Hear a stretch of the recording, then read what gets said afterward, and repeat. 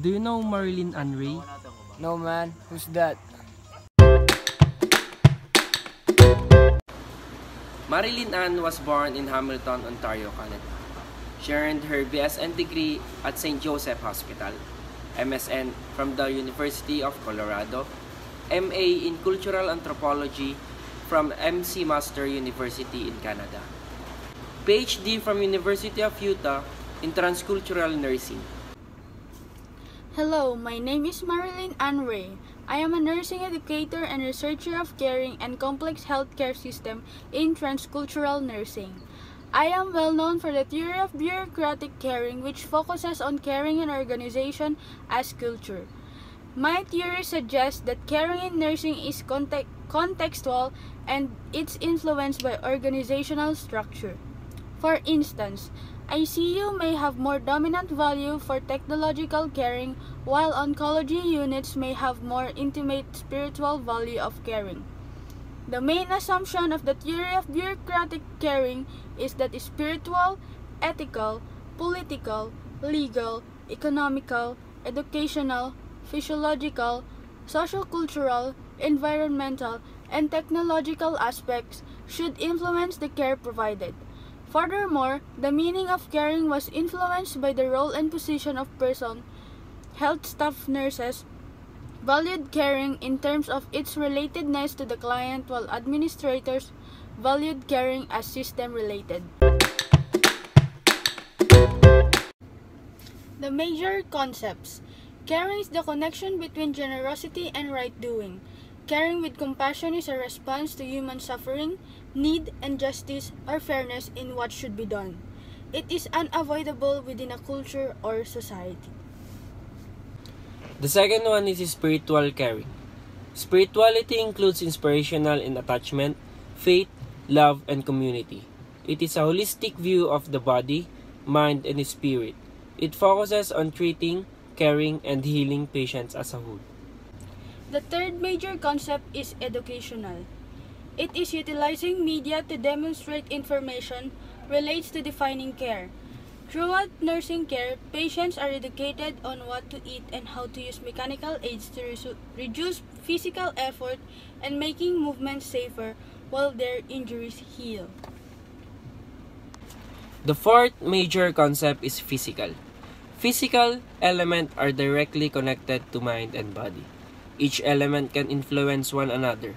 When clients don't sleep enough, their body might ache and thought process can be affected. The fifth major concept is socio-cultural. This includes ethnicity, family, and relationship structures. Communication, interaction, and support received through family and friends can have a great effect on care. As seen in patients in isolation, they can feel alone and depressed due to lack of communication. The sixth major concept is legal. As with all professions, there is a level of responsibility to follow policies and procedures. These practices have been followed to protect patients' health and privacy. The seventh major concept is technological. Healthcare has come a long way and it will continue on advancing with the help of technology. Innovative studies are done. New diagnostic tests and medications are created, and the knowledge and skill of nursing will always be necessary to use these resources. The eighth major concept is economic.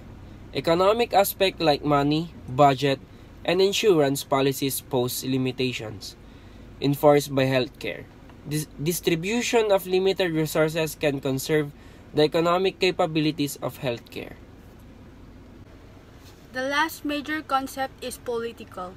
The view of healthcare is influenced by many organizations, including unions, governments, and insurance companies. With all of these organizations fighting for control, prestige, and privilege, it leads to high healthcare costs and anxiety with patients who can't afford it.